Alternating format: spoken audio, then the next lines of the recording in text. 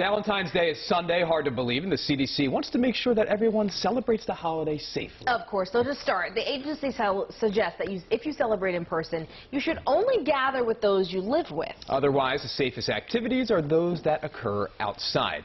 And speaking of outside, why not having a romantic movie night under the stars? The Annapolis Town Center launching Cupid's Drive-In,